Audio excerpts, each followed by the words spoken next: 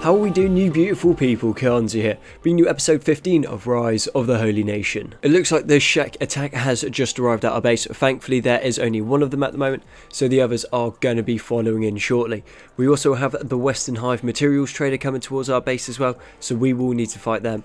The plan's going to be, we're going to go in, take out that Shek leader as quickly as we can. Hopefully the rest of the Shek, when they start arriving, will arrive piecemeal, so we should be able to take them down little by little until they're all taken out. And then when the Western Hive comes, hopefully we're in a situation to fend them off.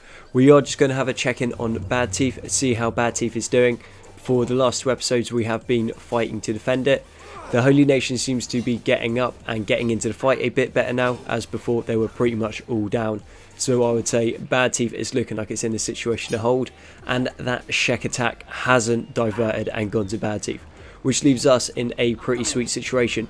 What we also have is we have the Holy Nation Relief Force that was sent to our base. They are in the top of the citadel at the moment, so if we try to fight everything on the lowlands and it all starts going wrong, we can always retreat back up to the hill and we'll have plenty of Holy Nation, as you can see here, that are going to happily help us out. And those guys really dislike the Shek and they just really like the Bugmen, and they will have superior numbers, so we will be in a pretty sweet situation. So the Shek has decided to start his attack by himself. Classic Shek culture, just running in and hoping for the best. I mean, normally it works, but not against our guys. I would say he's going to get mashed up, but he is doing a fair bit of damage to our guys at the moment. A lot of our guys are still pretty low level. Most of the fighting has been done by Peter and Gnu, so we do need to keep an eye on that and try to get our other guys leveled up. Most of their equipment is pretty terrible, so that's obviously not going to do us any favours. And with this samurai plate, it does proper mess up your combat stats. So being able to fight samurai armour is a slight issue. And then we also have more crop lice coming in. But seeing as we gave our farmer this new samurai armour and some decent weapons, the crop lice don't seem to be as much of an issue as they were before. Not that they were a massive issue, but they were a bit of a bane, because what they do is they come in, knock my farmers out, eat our crops, and then pull the rest of the adventurers squad out of position that would have to run down and deal with the crop lice. So not great, but now, seeing as our farmers can deal with them, we don't need to worry as much. We are going to steal the plank, we'll hand that off to somebody else.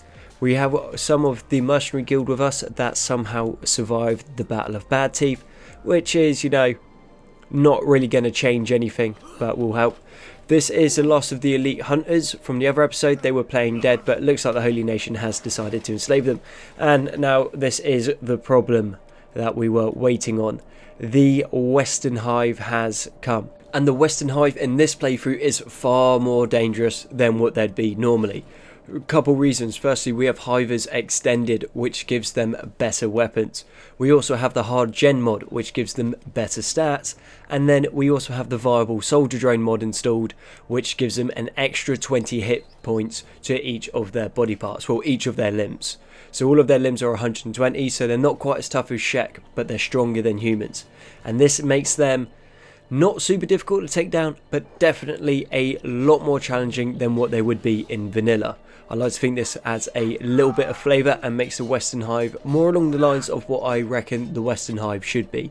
Seeing as these guys are meant to be soldier drones and they are basically just bred for war, they should be good fighters. Should they be strong as the Shek? I don't think so. Should they be stronger than humans? Well, yeah, basically everything should be stronger than humans, because we are super squidgy as a species, so most things should be able to absolutely ruin us.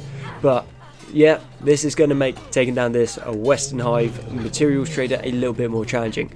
The priorities are going to be, we want to take down the Garus first, because Garus are fairly big and tanky, and also means if everything else goes wrong, we can at least kill off the Garus so they're not in the fight, and then strip all the resources out of them, so we're going to get a little bit of something for this.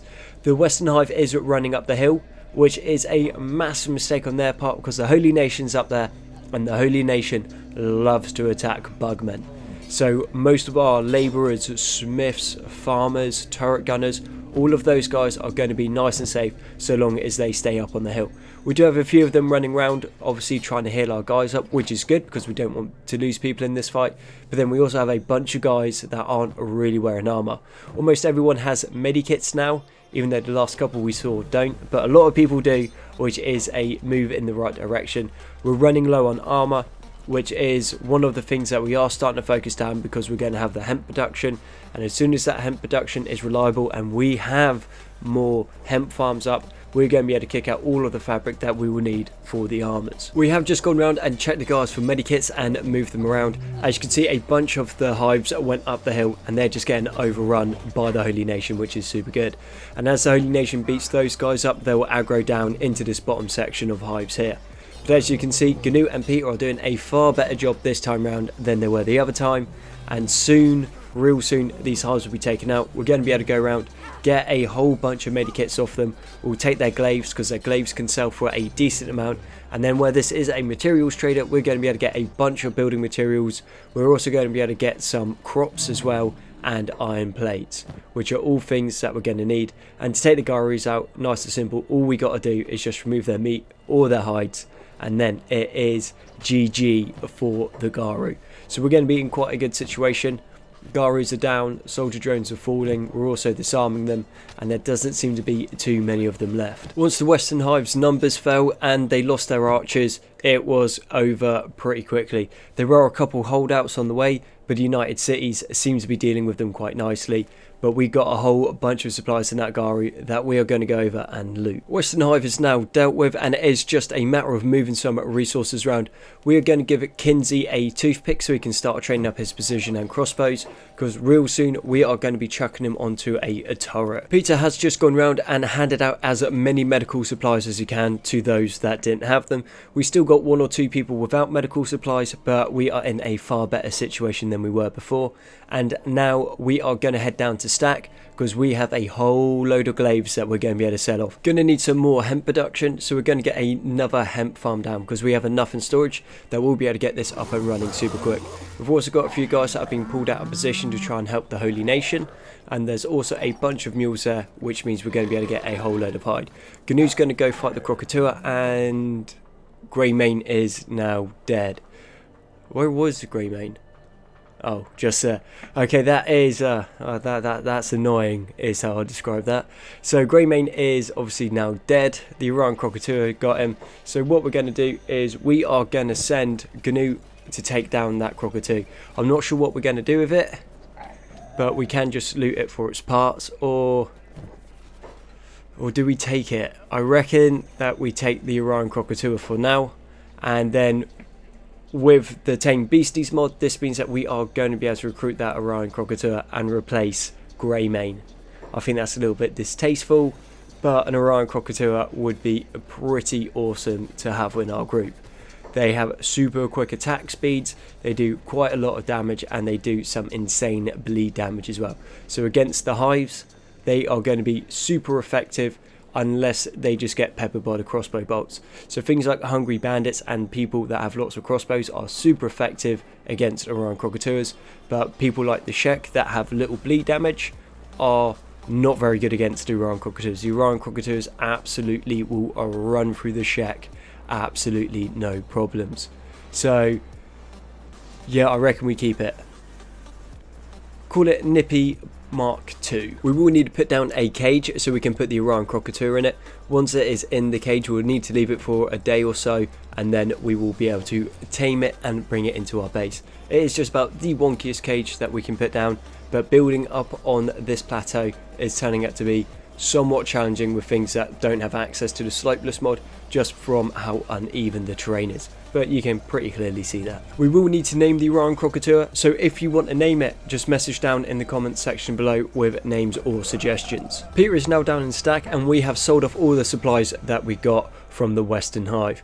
We have found another recruit with the money we got, so we're going to call him Barry. We're going to make him a little bit bigger, a little bit more intimidating, and then we will send him back to the base. We will assign him to becoming a farmer, because we need to ramp up our farming production of hemp, wheat straw, and green fruits.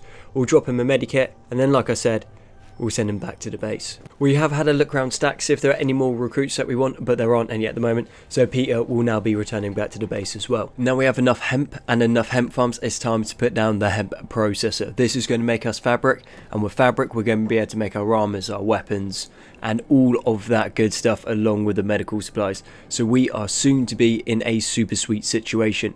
We're going to put some more turrets in, just so we can shoot down on everyone coming into the kill zone. And seeing as we're making the kill zone now, let's chuck in a gate so the enemy at least knows where to go. If you have the gate, then they will come to the gate because that will class as the entrance to your base. So here we can start setting all the harpoons and the turrets around, and then we are going to have a super efficient kill zone, and we're also going to know where everyone is showing up, coming from and going to. And with this, if we want, we can properly seal off the base when I can finally put it down, because getting that in the right place is super difficult.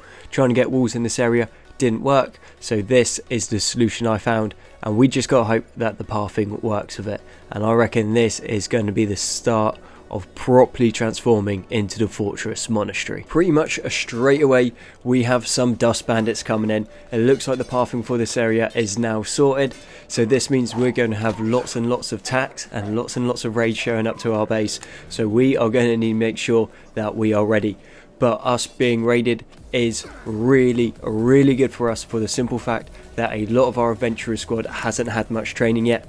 But if there's continuous attacks coming on, they are going to be able to get plenty of training.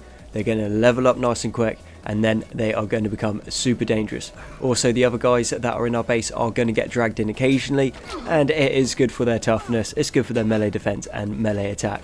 So we are soon to have a group of very powerful guys that we can take to fight the Shet. Turret squads are online as well. They aren't super great at the moment because they're still a fairly low level, but they are leveling up decently quickly. I wouldn't say super quick because it's really not, but they are getting better with each raid coming through. As you can see, they've also managed to aggro the crop lice, which is what we want, because we want the crop lice coming up and attacking the turret gunners instead of going through and eating our crops. And this is starting to look like we are in a very good situation. We have defenses, we have armor production, we have hemp, we have food, and we can hold out now. We are pretty much self-sufficient. Only thing that we need to set up is a coal mine and a steel refinery. With those, we're going to be able to turtle, grind all the stuff that we need, only go out to trade so we can get supplies, so we can bring the Adventurers Guild in, and with that we are going to soon form the Holy Army and crush the Shet. So to do that, we are going to need to do some work on the armory. We are going to need to start chainmail sheet production and chainmail armor production. We're going to need fabric storage, we're going to need armor storage, and we are also going to need weapon storage. And from here our main priority is to gear up, get everyone equipped, get everyone trained, get fortified, and be in a situation to defend against the narco attacks, and then to be able to take the war to them. We are in a very good situation, and from here we are going to grow in power rapidly. Unfortunately, it will need to be a shorter episode today, so thank you very much for watching episode 15 of Rise of the Holy Nation. I've been Kenshi. All your likes, comments, sub support have been amazing, and remember, you guys are awesome. I'll catch you on the next one.